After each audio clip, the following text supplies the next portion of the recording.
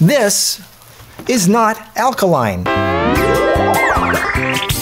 Hello there, my name is Marcus Rothkranz. I have not eaten meat in almost 40 years. I turned 61 this year, and I have been into and given talks on raw veganism in major cities all over the world for the last 15 years, and I've been on almost every morning talk show across the country with Kara promoting our raw vegan cookbook, Love on a Plate, which you can get at healthycookbook.com. I wrote over a dozen books, including the classic Heal Yourself 101 and the world's top edible plant guide, Free Food and Medicine, as well as the Free Food and Medicine documentary.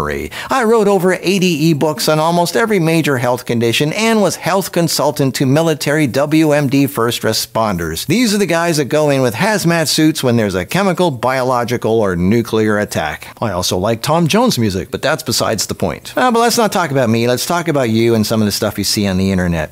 Just like new eggs are hatched every year, there are some newbies hatching onto the internet scene saying the same. Once again, that fruits and vegetables are good because they are alkaline and bad foods cause acidosis and bone loss. Here we go again with the acid is bad and alkaline is good myth. This was all debunked a decade ago and it's just not going away. Yes, it's nice to promote a healthy lifestyle and diet, that's great, but please learn some basic biochemistry and biology before charging people money for advice. Plants are not alkaline and the body is not simply just one pH level. Each part has a very specific pH level and these are highly regulated and cannot be changed or else you would die. If you were able to make the blood more alkaline, you would have a condition called alkalosis, which is an extremely dangerous condition that will kill you from oxygen deprivation. Now, some of you might remember a few years ago, I did a video where I took some pH meters and actually tested the pH of all kinds of healthy fruit, vegetables, and greens, food that people call alkaline. And guess what? They weren't alkaline. Most were either neutral or slightly acidic. You can do this yourself. Just get a pH meter and test your food. Even cucumbers and watermelon are acidic. They say, but it's not the pH of the food. It's alkaline forming in the body, or it's the pH of the resulting ash. The whole acid-alkaline ash thing started a long time ago when somebody burned food and analyzed the ashes. This is where all the food pH charts originated. Then the assumption started floating around that the same result must happen in the body, as if combustion and metabolism are the same thing. It's not. One is a combustion process where byproducts like hydrogen escape into the air, which is not possible in the stomach. All foods, regardless of the original pH or its ash content, metabolize into acids, and the ash content has no effect on your pH. Virtually all pH in the body is regulated through respiration and kidney function, where our pH is maintained primarily by the retention or excretion of hydrogen ions, protons, or to a lesser extent, buffers, which I'll post links to down below. Acids are bad? Really? The body is made up of acids. It's run by acids for like digestion, absorption, blood pressure control, cellular energy production, tissue formation, bone remodeling, oxygenation of tissues, and detoxification all involve acids. So it's funny these newbies keep saying how important detoxification is. Well, that requires acids. We can't even survive or even exist without acids. All foods metabolize into acids. This is basic human physiology. Plants can actually produce more acids during metabolism than meat, and they often have higher acidity levels to begin with.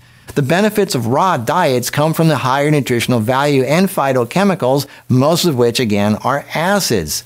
All foods that leave the stomach are acidic. Think about it. What is the stomach? It's a pot of boiling acid. You put anything in there, it's going to turn into acid, right? But when the food leaves your stomach and goes into the intestines, that's where secretions from the pancreas neutralize the stomach acid. So no matter what you eat, the food in your stomach is acidic and the food in your intestines is alkaline. Changing your diet isn't going to change any of this. You cannot change any part of your body, the pH, except urine. Your bloodstream and organs control acidity in a very narrow range. If anything actually changed acidity in your body, you would get very sick and it could even kill you.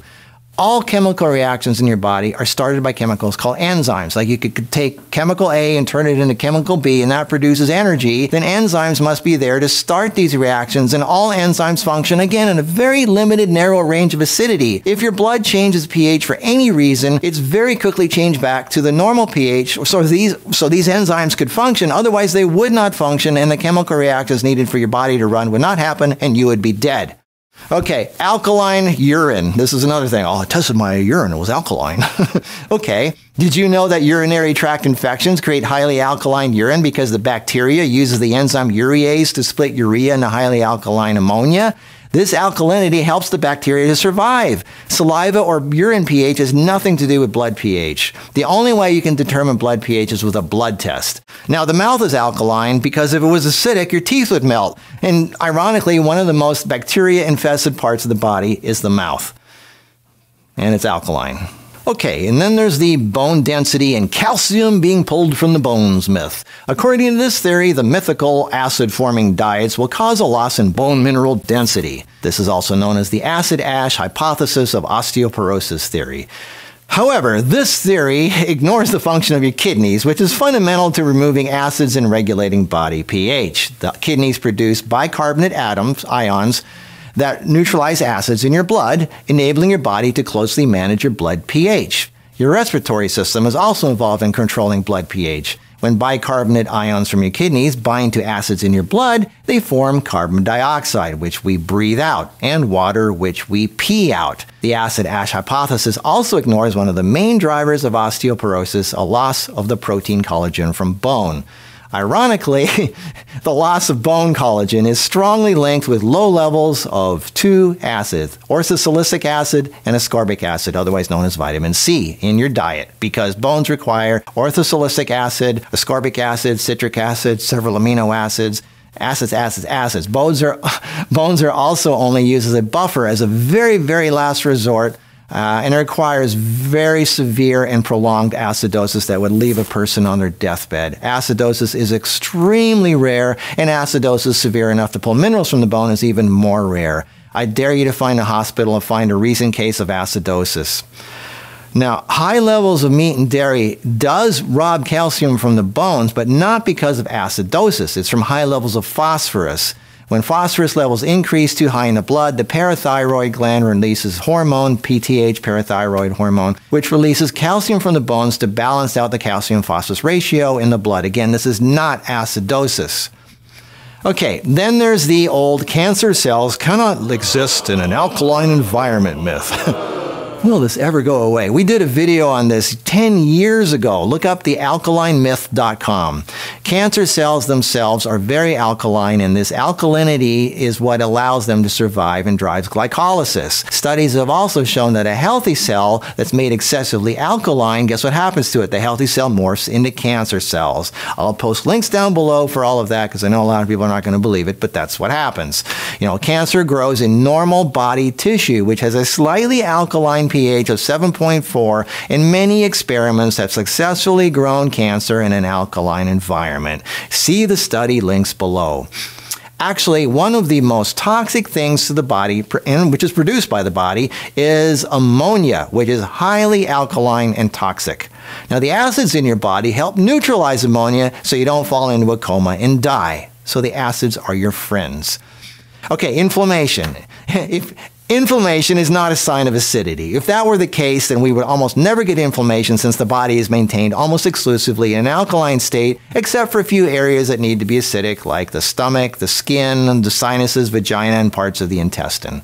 Different parts of the body require different pH levels, like the lymphatic system is slightly more alkaline than blood. Now, as far as the joints go, did you know how many acids are required for healthy joints? Like orthosilicic acid, amino acids, fatty acids, ascorbic acid, hyaluronic acid, just to name a few. Lots and lots and lots of acids. And if acid causes inflammation and alkaline is so good, then why do highly alkaline compounds like potassium hydroxide create massive inflammation when they come into contact with your tissues? Your body is made of acids. Protein is amino acids. Without acids, you wouldn't even exist. The body requires acids to function. Hydrochloric acid, omega-3, omega-6 fatty acids, carbonic acid, hyaluronic acid, glucuronic acid, pantothenic acid, citric acid, pyruvic acid, malic acid. Your DNA is nucleic acid. Muscle cells create lactic acid, which is a source of fuel for your mitochondria, which produces energy. Your body is mainly made of acids. They're the building blocks of life. Saying acid is bad is like saying water is bad because somebody drowned. Therefore, water is bad. We need numerous acids even in the blood. For example, uric acid. It's one of the main antioxidants for the body. Carbonic acid is even more important because it maintains circulation, it reduces blood pressure, and allows tissue oxygenation. Without acids, you'd be dead.